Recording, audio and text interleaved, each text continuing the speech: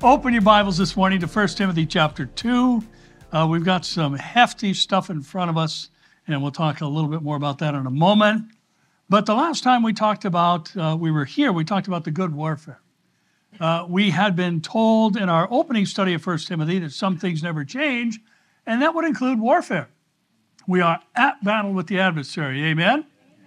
But we also made note that the church and Christians spend too much time waging the bad warfare, fighting against each other with insults and infighting over various matters of interpretation. Now, I've got a rather unusual introduction today, but it has to be so based on the content. And I just want to start by saying I believe Calvinism is wrong. I believe Arminianism is wrong. I believe they're both in error. And they are contradictory to some of the very things we're going to read this morning. And I want to talk to you a little bit more about those predestination free will positions that has divided the church for now over 5 centuries. I want to add this morning. I believe the mid and pre-trib positions on the rapture are wrong. I believe denying the rapture is wrong. And I will always say this, and I will say it with confidence and unashamedly, and I'll probably even say it frequently, but what I will not say is that the Calvinists, the Arminians, the mid-tribbers, and the post-tribbers aren't saved. Because they believe that Jesus died for our sins, and only his shed blood can cover our sins. And through him, one must be saved. So I will side with the original Bible answer man, Walter Martin, who said on such matters we need to agree to disagree agreeably. And, I fully expect to see the poster boy of Calvinism in heaven, the modern one anyway, John MacArthur. I believe he's going to be in heaven, but I don't disagree with a lot of the stuff he says, or I don't agree with a lot of the stuff he says. I disagree with a lot of the stuff he says. Now, in our study of 1 Timothy, we're entering into deep theological waters. We're going to start studying things this morning that have stirred emotions, caused protests, and even accusations against God, the Bible, and Christians, even of misogyny. And Paul is going to switch gears from the pastoral responsibility to church life in our text. In coming weeks, we're going to deal with issues like women pastors. I'm glad we didn't land on that today. But we'll be there next Sunday, so don't miss it. We're going to talk about, in the future, qualifications for the pastorate, the identification and distinction between an elder and a deacon, and why there are female deacons or deaconesses and deacons, yet not female elders. In chapter 4, we're going to deal with deceiving spirits and the doctrines of demons that are prophesied as being prevalent in the last days. In chapter 5, we're going to address the issue of how to treat one another as members of the one body of Christ. Chapter 6 is going to deal with the issues of many of the social issues of the day, including the behavior of the rich and what money can do to those who love it. Now, you don't have to love money to have money, right? I mean, you don't have to have money to love money, I should say. I'll figure this out sooner or later. Now, I found the old adage is true. Money talks. All I've ever heard it say is goodbye. I've never heard it say anything else. How about you? Now, I say all this in our intro today for a reason. The issues we are going to address in the coming weeks and months are heavy. As I said, they've been divisive. And even though they shouldn't be, Paul is now going to move into church life, and he starts where such a transition must start and where every Christian should live, and that is with prayer and thanksgiving. As he told the church in Philippi in 4, 6, and 7, be anxious for how much?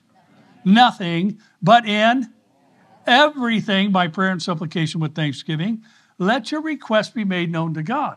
And the peace of God, which surpasses all understanding, will guard your hearts and minds through Christ Jesus. Now, the word anxious means to be troubled to the point of distraction. And some of the things we're going to talk about in coming weeks have troubled people to the point of distracting away from the message of the Bible, which is Christ and Him crucified. None of the things we are going to study should distract us.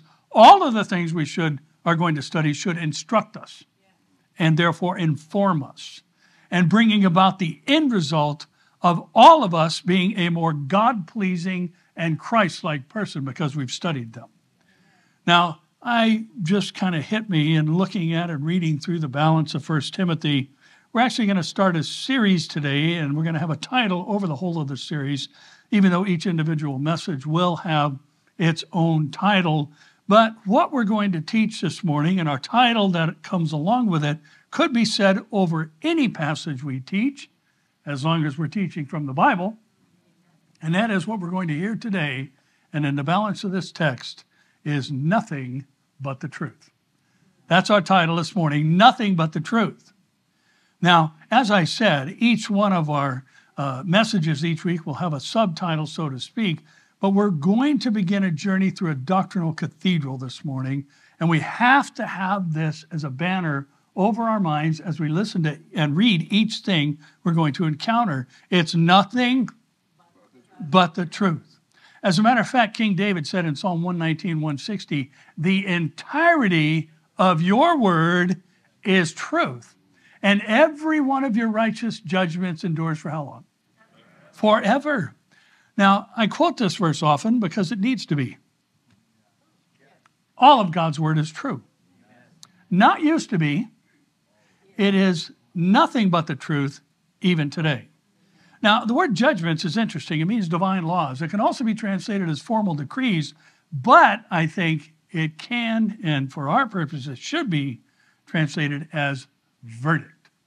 All of God's verdicts are endure forever.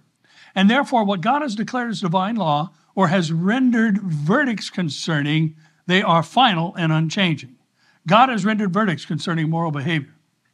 He has rendered a verdict concerning church order. He has rendered a verdict concerning roles, callings in the church and giftings also. And also a host of other things we're going to examine that are true forever, including today. And listen this morning, this is probably the most important thing to launch into this series, and it's just this. They are true whether we like them or not. They are true whether we agree with them or not. They are true whether we practice them or not. Because nothing we say, do, or think changes them. They are now and always will be nothing but the truth. So, also, before we get into our text in our second hour of our introduction, I want to remind you, we've talked about this before, it's the law of bivalence. It governs any theoretical science or philosophical proposition. And the law of bivalence says, as well as religious claims, the law of bivalence says any philosophical proposition or truth claim is either true or false. It cannot be neither, nor can it be both. Any proposition is either true or false. It cannot be neither, nor can it be both. Well, we know what the Word of God is. It is nothing but the truth. Paul told the church in Rome in 3:3-4, but what if some did not believe? Will their unbelief make the faithfulness of God without effect? Certainly not, is his answer. Indeed, let God be true and every man a liar, as it is written, that you may be justified in your words and may overcome when you are judged. There's a lot of people judging God today. You know, if God were good, if God were love, if God were kind, this and that wouldn't happen. But let me inform us of this one last thing, and then we'll start the message. If your opinion doesn't line up with the Bible, guess who's wrong? It's not the Bible, because the entirety of the Word of God is truth. So as we head into some deep water, let's start where we always should when seeking to know truth, as Paul is going to call us to prayer, and then get into some doctrinal housekeeping. Stand and read with me, please. 1 Timothy chapter 2, verses 1-7, where we'll find nothing but the truth. Verse 1. Therefore, I exhort first of all that supplications, prayers, intercessions, and giving of thanks be made for all men, for kings and all who are in authority, that we may lead a quiet and peaceable life in all godliness and reverence. For this is good and acceptable in the sight of God our Savior, who desires all men to be saved and to come to the knowledge of the truth. For there is one God and one mediator between God and men, the man Christ Jesus, who gave himself a ransom for all to be testified in due time, for which I was appointed a preacher and an apostle. I am speaking the truth in Christ and not lying, a teacher of the Gentiles in faith and truth. And Lord, we pray that you would teach us this morning and give us ears to hear the truth that we'll hear today as we examine your word. And Lord, I pray that your desire for us as spoken in your word in the book of Ephesians would be the end result of our time, that we would be equipped for the work of ministry when we leave. Help us in that and bring us to that end, we pray. In Jesus' name, amen. You may be seated. Now, we could title this opening section, verses 1 and 2, as the primacy of prayer, as Paul is exhorting the church, first of all, pray. And obviously, in prayer, we always give thanks to the Lord. Amen? Now, it's interesting what he says to pray for as he gives some directives within this prayer in light of the governmental situations that both he and we are in today. Paul and Timothy were both under the governance of the very evil Nero. We are under the governance here in California of the very evil Gavin Newsom. Both men are great enemies of the faith. Nero promoted killing Christians. Newsom promotes killing babies. Two great evils and blights on the societies that were living under them. So what does Paul say to do? Pray for them. We need to pray for them. He goes further and says, intercede for them, because it's God's desire that they be saved. And how are they saved? They're saved by coming to the knowledge of the truth. Now, he talks about supplications, which could also be translated as entreaties or earnest or heartfelt prayers. The Greek word for prayers means praying earnestly, or pray hard, as the saying goes today. Earnest prayers and entreaties are intercessions for the sake of others and their souls. And he attaches a temporal benefit to the church to the eternal benefit of the evil kings and authorities coming to know God.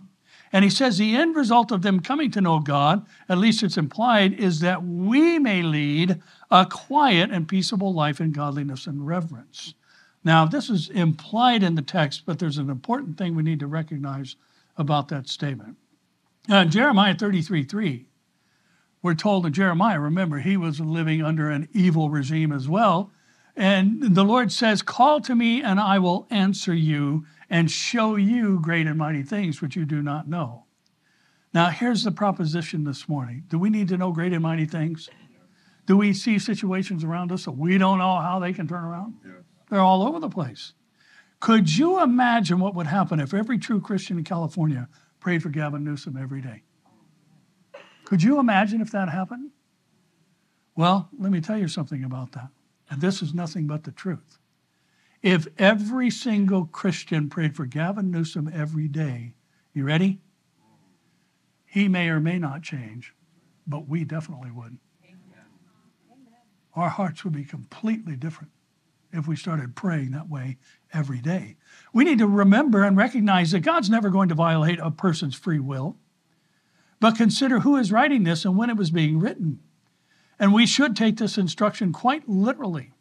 And we also, from it, can glean the fact that the best leaders within any governmental system or any season of history in any portion of the world are born-again Christian leaders. That's why we're supposed to pray for them, because the end result is a quiet and peaceable life. And listen, if we have Christian leaders, they're not going to be perfect, because no Christian is. We are being perfected. Amen? And Christian leaders won't make right decisions 100% of the time.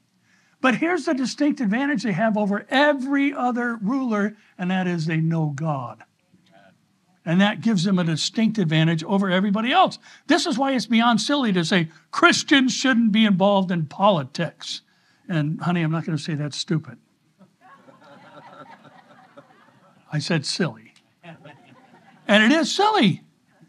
Because listen this morning, Christians are the only ones who know the only one who knows the future. He's the only one that can give directives regarding what's coming that is unseen by other people. That's why Jeremiah was told to write what he wrote, he will show you great and mighty things that you don't know, that you can't know, but he knows. He'll reveal them to us. One of the commentators I love to read anytime I'm beginning a new book, I always search for R. Kent Hughes. I love his commentaries, and he wrote this about verses 1 and 2. He said, when we observe how the Church of Christ has prayed and lived down through the ages, there is little doubt the slow progress of the gospel is due to prayerlessness more than anything else. God works powerfully through prayer. In fact, prayer, now this is current, something many of us lived through and saw and experienced. Prayer brought down the Berlin Wall. In May 1989, at Leipzig, in the historic St. Nicholas Church, where the Reformation was introduced exactly 450 years earlier, a small group began to meet in one of the church's rooms to read the Sermon on the Mount and to pray. The group expanded and moved to a larger room and finally began to meet in the church's sanctuary, which began to fill. Alarmed, the communist authorities sent officials to attend. They threatened the gatherers, temporarily jailed some. On prayer nights, they blocked the city's nearest Autobahn off-ramp. Then on October 9, 1989, some 2,000 individuals crowded into the sanctuary to pray for peace, while another 10,000 gathered to pray outside. What happened next? The Berlin Wall came down. Hughes says, coincidence, ? No. This was the kind response of a caring, all-powerful God to the prayers of his people. And listen, God desires to save evil people. Yes. Amen. That was a slow amen at first service too, so you're in good company. God desires to save evil people. And he does answer prayer. He does show us great and mighty things we think impossible. And we should be thankful that he is that type of God and does those kinds of things. But think about it. If this is God's will and good and acceptable in his sight, won't we have a better sense of peace and quiet and live in a godly, reverent life if we do what he says? Yes. Amen. Well, he just told us to pray for kings and authorities. Pray for people in places of governmental power. And he said it under the reign of the monster, Nero. Now, here's our point, and it's nothing but the truth because it comes from what we're reading. Listen, nothing will benefit us more in life than obeying the Word of God. Right. Nothing will benefit us more in life than obeying the Word of God. And sometimes I think we forget that if getting us into heaven was the only point of saving us, then it would be cruel to leave us here after he saved us. Because this place is messed up. And there are evil people and bad things happen to good people all the time. You know, our 316 mission team was out at the beach yesterday. Josh called me last night and said, man, I got to tell you something happened. And his sweet little daughter, Elena, who's a witnessing machine, there was just a situation that developed with one of the other girls talking to a guy who was very irate. And as soon as what 316 mission was all about was brought up, he went ballistic and started getting demonstrative and aggravated. And little Elena went up and gave this man her Bible and said, this is the truth. You need to read this. Well, he threw it on the sand, and Josh happened to be standing there and said, hey, give her back her Bible. She just gave you her Bible. He said, no, she gave it to me. It's mine now, and she can't have it back. Well, the conversation ensued. Josh tried to diffuse the situation a bit. It wasn't happening, so they just left. And after they went back to the meeting point at the base of the pier, here comes this guy back up to Pastor Josh with Elena's Bible torn into 100 pieces. He tore up her Bible. Listen, this is the world that we're living in today. People have lost their minds. Terry and I were out for a drive the other day, and the fight breaks out. We drive through this part. We take our dog Louie out for a walk, and then we kind of allow him to decompress by riding around and seeing other dogs and people and e-bikes. He hates e-bikes.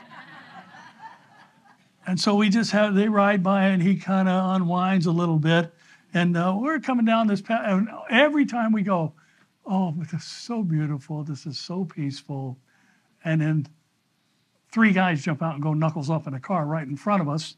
And one guy starts pounding on the window and dropping F-bombs and doing all the other stuff that precedes a fight. And 2 young men get out. I mean, it's just like, what's the matter with this place? The world has lost its mind. And you know, yesterday would have been a great day for the rapture. Today's even better. Amen. But listen, Jeremiah said in 29:10 through 12, for thus says the Lord. Who's speaking? The Lord. After 70 years are completed at Babylon, I will visit you and perform my good word toward you and cause you to return to this place. For I know the thoughts that I think towards you, says the Lord, thoughts of peace and not of evil, to give you a future and a hope. Then you will call upon me and go and pray to me, and I will listen to you, and you will seek me and find me when you search for me half-heartedly. No. How? With all of your heart. Let me break this down for us because it's often quoted without context. What the Lord says to Judah is, you're about to go through the hardest thing you've ever experienced. You're going to be carried away for 70 years as captives to Babylon for your disobedience. While you're there, remember I have plans for you.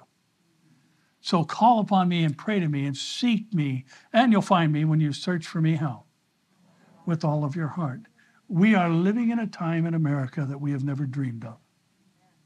I never imagined that California would become home to half of the United States homeless population. I never believed that California would become home to 1/3 of the nation's welfare recipients. I never thought that we would see people living on the streets in the numbers that they do in our beautiful state. But listen, we can't lose hope. The peace that passes understanding that guards our hearts and minds through Christ Jesus comes through doing what God says, no matter what's happening around us in the world.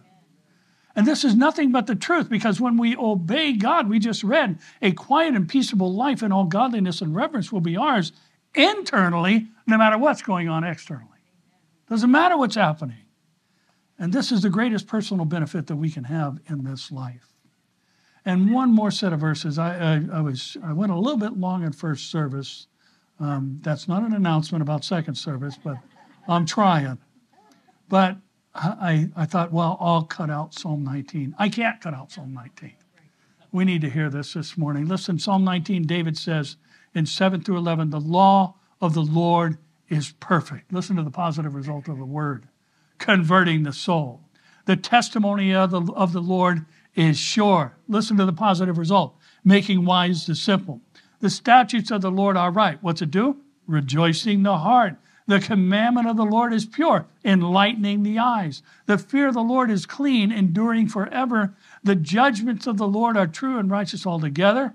And now we're reminded, more to be desired are they than gold, yea, than much fine gold. Then David illustrates it by saying, sweeter also than honey and the honeycomb. Moreover, by them your servant is warned, and in keeping them there is what? Great reward. What are the rewards? Well, we just read them. They convert the soul. They make the wise simple. They rejoice the heart. They enlighten the eyes. They endure forever. And listen, believe what the word says and do what it tells us to do, and this life will be rewarding in ways that the rest of the world cannot experience. But God does desire to save them all. And this kind of living is good and acceptable to God and most beneficial to you and I. And then Paul says in verse 4, it is God's desire that all people would be saved and come to the knowledge of the truth. Now, this is why we're still here. We're still here to tell people how they can be saved, because there's only one truth that makes men free. Now, the age-old debate between election and free will was the subject covered by literally every commentator that I read, and I read quite a few on these particular verses. But I hope that this morning we can believe and practice nothing but the truth on these matters. Now, there's basically two camps, and the Calvinist and the Arminianist camp, and some people will divide Christianity into that. Listen, you don't have to be a Calvinist to be a Christian. You don't have to be an Arminianist to be a Christian. You can be what I would like to call myself, and hope all of you are, we're Bibleist. Amen? Because the fact of the matter is, the Bible teaches election. The Bible also teaches free will. And the Bible says that it's God's desire that all people be saved. Now, this issue has two main camps in their thinking. The electionist, or the elitist as they are referred to, and the universalist. Now, how many know what Calvinism is? You know, some of you. It's called 5-point Calvinism. That's traditional Calvinism. And it's described through the acronym TULIP. There are 5 points to Calvinism. There's also 5 points to Arminianism, which is the contrasting view, or response, if you will, to Calvinism, basically initiated or authored by Jacobus Arminius in response to the Calvinist teaching. And they're basically contrasting points. Now, the 5 points of Calvinism, TULIP. The first is total depravity of man. That's the T. The Arminius believes in the partial depravity of man. In other words, the Calvinist believes solely in the sovereignty of God, and that only God can choose those who are going to be saved. Otherwise, man is totally depraved. Now, the Arminius position is the partial depravity of man, in consistency with what Romans teaches, that God has given to every man a measure of faith, meaning the capacity for belief. That's their contrasting position. The U in the TULIP acronym of 5-point Calvinism is unconditional election. In other words, God just picks some and rejects others. And the contrasting response to that from the Arminius is partial depravity, meaning that man has the capacity within himself. All men have the capacity to come to faith in Christ. Now, the third point of 5-point Calvinism, the L of the TULIP acronym, is limited atonement, meaning Christ died only for the elect, which is not that one particular point. Not only would I disagree with, I would call it heresy, because 1 John 2:2 says Christ died not only for our sins, but for that of the whole world. So that's not just an interpretive matter, that is an ignoring the Bible matter, and that's heresy. Now, in contrast to limited atonement, the Arminius position would be exactly what I just quoted, that Christ died for the sins of the whole world, but not the whole world is saved because of that. Now, the other point of 5-point Calvinism, the I of the TULIP, is irresistible grace. Because God unconditionally elects, he uses like a tractor beam his grace to draw the elect to himself. And therefore, all the elect are going to be saved. Well, the problem I have with that is people resist God's grace all the time. Even Christians resist God's grace. And that's why Paul would admonish us to have more grace, because we resist what God is wanting to bless us with and take us to and through all the time. And then finally, the final point of 5-point Calvinism is the P in the TULIP acronym, and that means the perseverance of the saints, or eternal security. So in other words, if God elected you to be saved, it doesn't matter how you behave.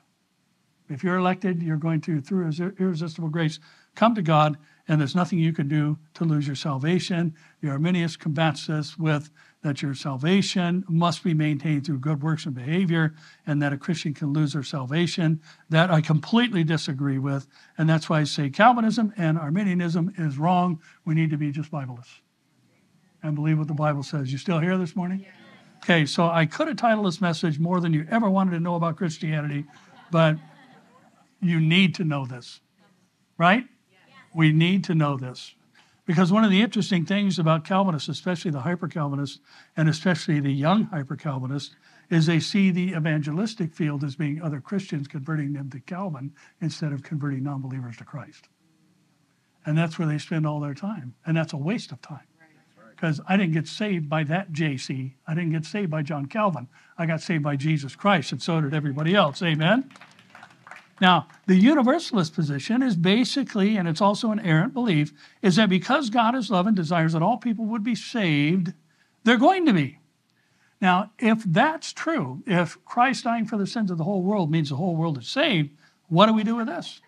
Revelation 20:11-15, John says, "And I saw a great white throne and him who sat on it, from whose face the earth and the heaven fled away. And there was found no more place for them. And I saw the dead, small and great, standing before God, and books were opened. And another book was opened, which is the book of life. And the dead were judged according to their works by the things which were written in the books. The sea gave up the dead which were in it, Death and Hades delivered up the dead who were in them, and they were judged, each one according to his works. Then Hades, and let me just pause there because this question comes up all the time. What's it mean, death and Hades delivered up the dead who were in them? The souls of the unbelieving dead go to Hades. Death speaks of the habitation of the body in the grave. So there's a bodily resurrection of unbelievers, and they stand before God, reunited with their spirit that was in Hades, and they stand before God, and they were judged according to their works. Then death and Hades were cast where? Into the lake of fire. Is that another description of heaven? No. We're told this is the second death. So if there is a second death, there must be a second death. Right? So, and anyone, say anyone, anyone not found written in the book of life was cast where? Into the lake of fire. If the universalists are right, and because Jesus died for the sins of the whole world, everybody goes to heaven, that means the lake of fire is in heaven.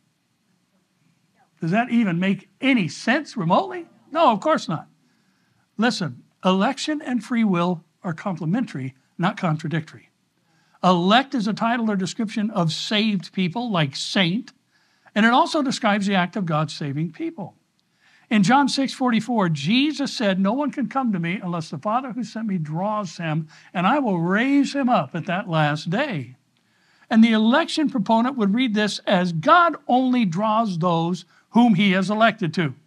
Does it say that? Does it imply that? No, then it's not true. What it does say very clearly is that if God wasn't drawing people, nobody would come.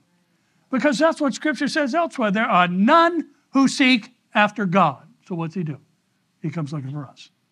And some respond, but not all do. And all who respond, he will raise up at that last day when the dead in Christ rise first and we who are alive and remain meet him in the air. And in John 24:22, in the heart of the Olivet Discourse, you guys still here? Jesus said, and unless those days, the days of the tribulation, were shortened, no flesh would be saved. But for the elect's sake, those days will be shortened. Now, who are the elect? Well, in this passage, it's talking about the Jews. In Zechariah 12:10, saved Jews specifically, Zechariah 12:10 says, "And I will pour on the house of David and on the inhabitants of Jerusalem the spirit of grace and supplication. Then they will look on me whom they pierced. Yes, they will mourn for him as one mourns for his only son, and grieve for him as one grieves for a firstborn." Zechariah chapter 13 says 2/3 of the Jews are going to be cut off, or they're going to die during the tribulation period. 1/3 of the Jews will look upon the one whom they pierced and mourn for him as one would mourn the loss of an heir or a firstborn son. Now, were the 1/3 elected by God and the 2/3 rejected by God?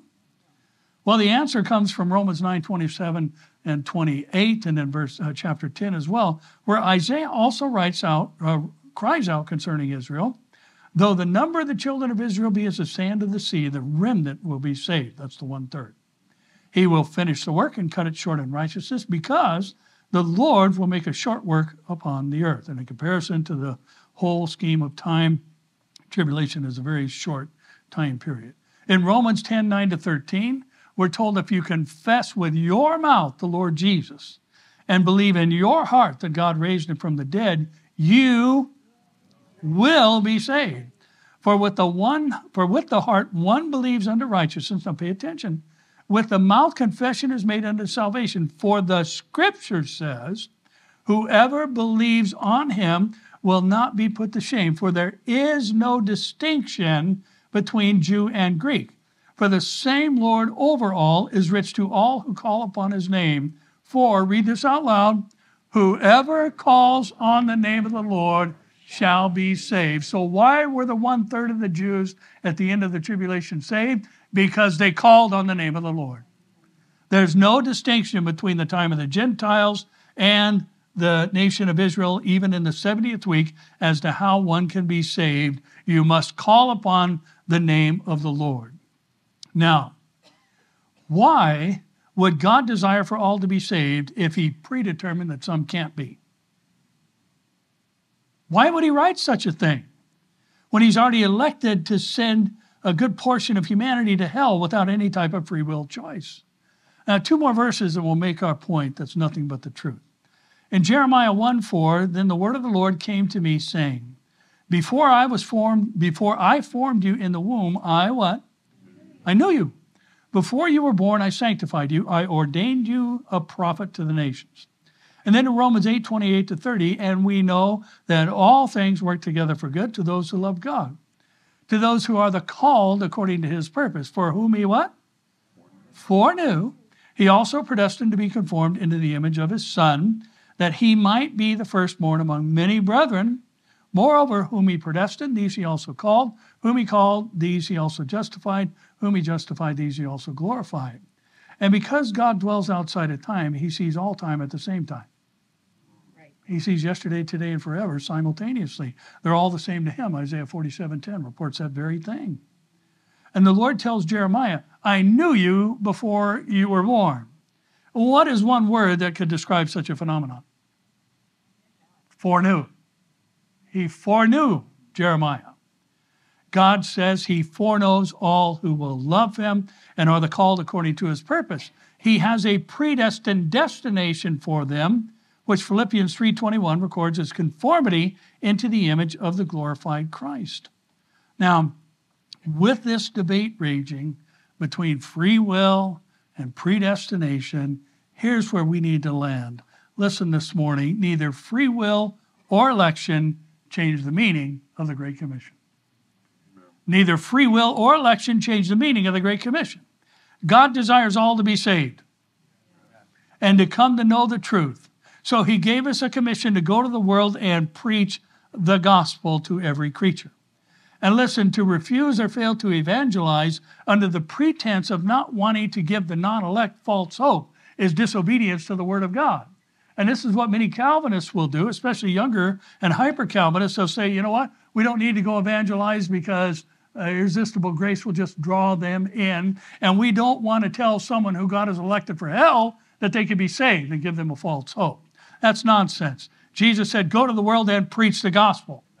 And this debate is going to go on until we go home. But whatever camp you land in, this is still true. And Jesus said to them, go into all the world and preach the gospel to every creature.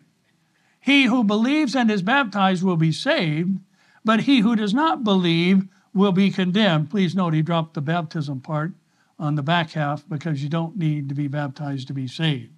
Baptism is a outward sign of that inward work of belief. And listen, Calvinism and Arminianism are both wrong. Jesus is right. Preach the gospel to every creature. Whoever believes will be saved. And in conflict with the fifth point of the Arminius position, they're not going to be saved temporarily. They will be saved eternally. And listen, if Ephesians 1:13 says when you get saved, you get a down payment of your future inheritance in the person of the Holy Spirit, that means you can't lose your salvation. I do not believe that you can lose your salvation if you're truly saved. I completely believe you think you are saved. You can think you're saved and not be. And Jesus covered that well in Matthew chapter 7, verses 20 and 21. But in 2 Corinthians 5:21, we're told he made him who knew no sin to be sin for us, that we might become the righteousness of God in him. And this is what Paul is talking about in verse 5, where he says that there's only one mediator between God and man, and it's not the Pope. It's the man, Christ Jesus. And the reason that this is important is because by law, a mediator is required to represent both sides equally. They're non-partial. And the truth of the matter is, there is no man who is qualified to represent God. Amen. And the reverse is true as well. That God was not a man, so he could not equally represent both sides. And therefore, he wrapped himself in the likeness of sinful flesh that he might mediate on behalf of humanity with a true and holy God. And listen, Paul says Jesus, man's only mediator with God, gave himself as a ransom when the right time came to do so. And then Paul, and we'll conclude our time with this. I got tons of time. That's good because I got tons of message left too. So Paul goes on to say, and I want to talk about this because it's important and you need to know it and know the truth about it. He mentions that he was appointed as a preacher and an apostle of this message. Now he says, I'm telling you the truth and I'm not lying. Now, why would Paul say that? Well, because his apostleship was always being called into question because he wasn't one of the original 12. You know, you weren't there.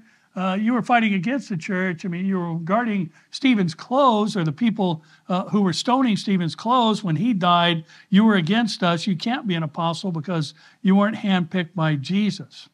And, you know, part of the problem comes from this apostleship issue by not understanding how many apostles there actually were. Now, we do know that when Judas hung himself and died, he was replaced. And the apostles drew lots between those who had been with them since the beginning, and the lot fell on Matthias, who was the 12th apostle. But what we have to remember is that there were not just 12 apostles. There were 12 originals, minus 1, plus 1, plus 2. Now, Galatians 1:9 ups the number by 1. Paul writes, but I saw none of the other apostles except James. Now, there's 3 James in that group. James, the son of Alphaeus, James of the Boanerges pair, the sons of thunder, as Jesus called James and John, the sons of Zebedee. But Paul qualifies another apostle by saying the Lord's brother. He's talking about the Lord's half-brother, and he says so here. And James, the Lord's half-brother, was not one of the original 12. As a matter of fact, he thought his brother had lost his mind. And all 4 Gospels record the fact that at one point in time, his family came to take charge of Jesus because they thought he was nuts, because he was claiming to be the Son of God. Well, they knew full well that he was Mary's son, and they believed Joseph's as well. But then Paul goes on to say, so that 12 plus 1 is...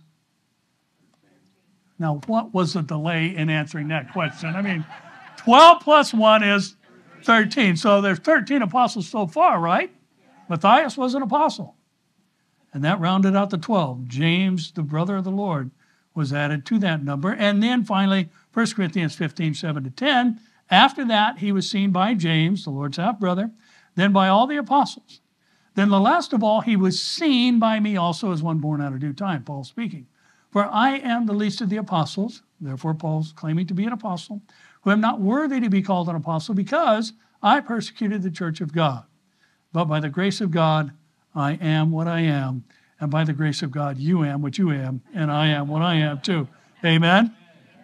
Now, Paul, 13 plus 1, 14 would be the 14th apostle. He uses 3 Greek nouns to describe himself. He says he's a herald, a proclaimer. He says he is an apostle, which we just established. And then he adds that he's a teacher in faith and truth. Now, remember what Jesus said to the church at Ephesus in the 7 letters. We talked about this a few weeks ago. Revelation 2:2, Jesus says to Ephesus, I know your works, your labor, your patience, and that you cannot bear those who are evil. And you have tested those who say they are apostles and are not, and have found them to be what? Found them to be liars. So, claiming to be an apostle when you're not an apostle, Jesus himself says, is evil. And Paul is saying here, well, I've actually passed the test for apostleship in that I was appointed by Christ himself. I perform miracles by divine power, and I have seen the Lord in his post-resurrection form.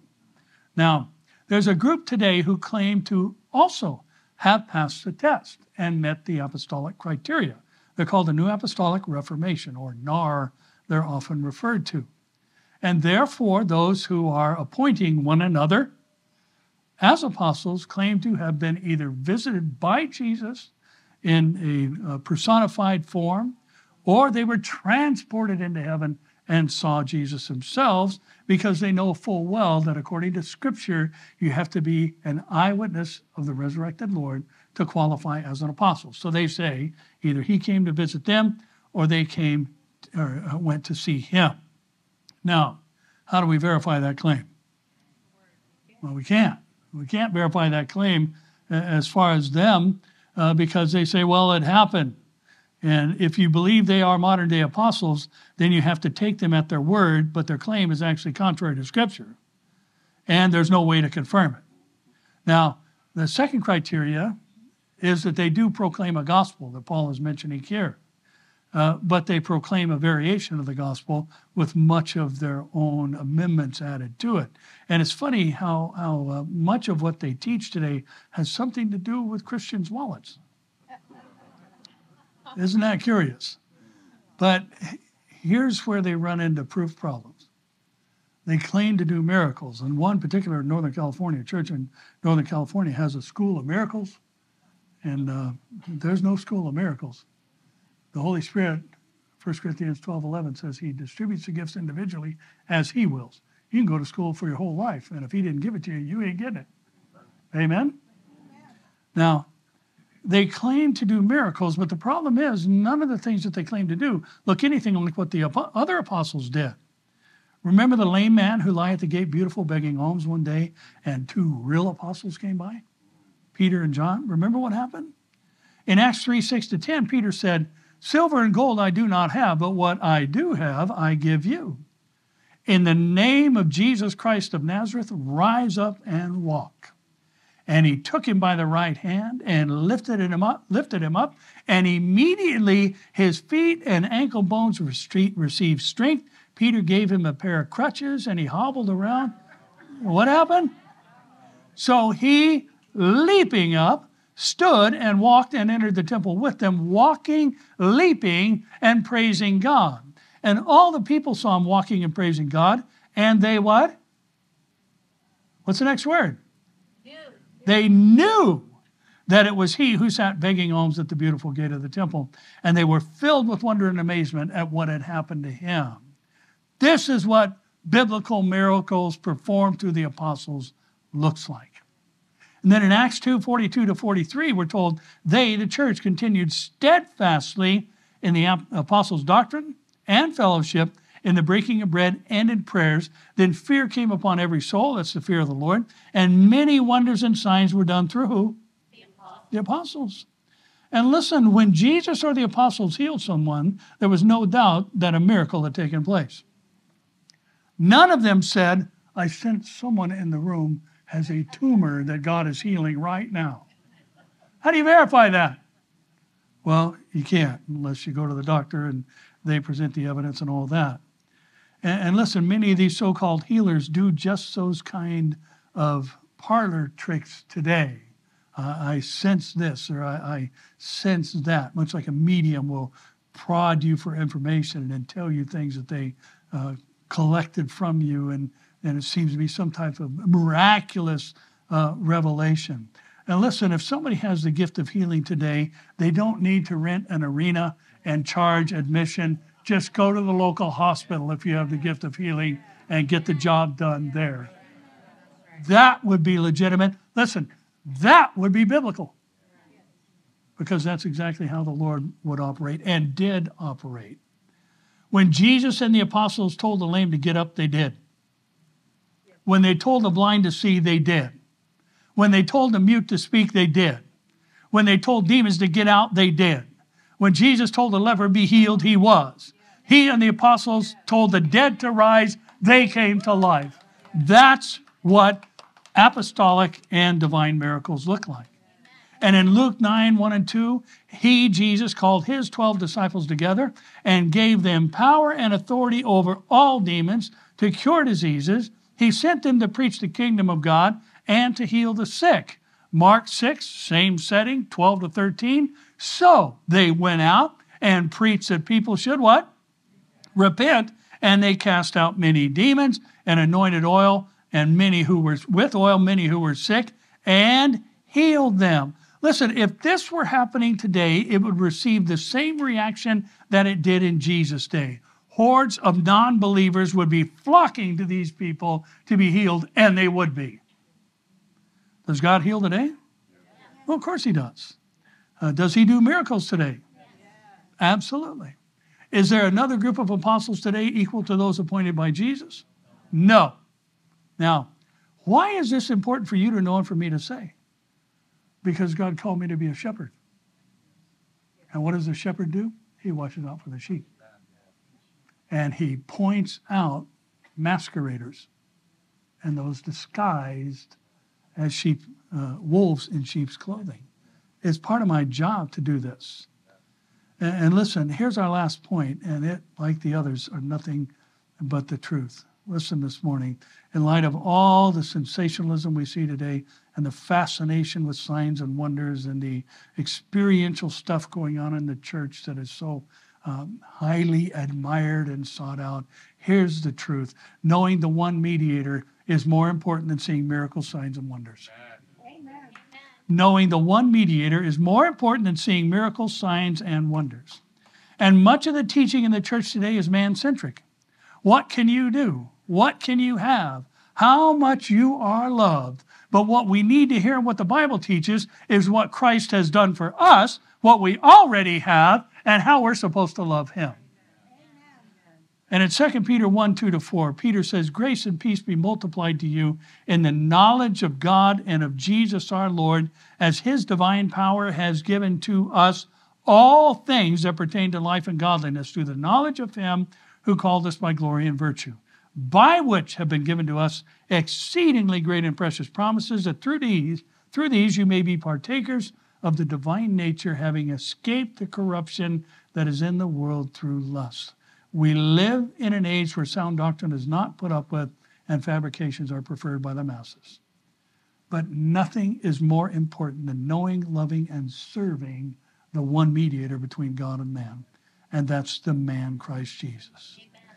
That's what anyone is going to learn if they hear the word of truth rightly divided, because the entirety of the word of God is nothing but the truth. Somebody say, amen. And Father, we are grateful for our time today, and we pray, God, that this would make it outside of the room. And Lord, we don't want to be running around filled with negativity and finger pointing, and as Dr.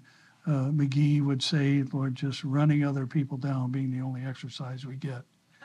But Lord, we want to recognize that there are false teachers in these last days, and it was the first thing you said would be a sign of your soon coming. So Lord, help us not to be fools, but be wise, redeeming the time, knowing that the days are evil. But Lord, I pray that in the midst of these evil days, we would do what you said, that we would pray for Gavin Newsom. We pray for his perishing soul right now. We pray for Joe Biden, God. We pray for his perishing soul right now. We pray, Lord, that they would come to know you for the sake of their souls, but also for the benefit of our nation and state, that it would be a better U.S., better California, and not experiencing the things we're going through because of evil plans. So, Lord, we want to be obedient to your word because it's what's best for us. And help us to remember that as we make decisions throughout the week. And we recognize that the entirety of your word is nothing but the truth. So help us to treat it as such as we make our way through these perilous times. We ask it now in Jesus' name. And all God's people said together, amen. Amen.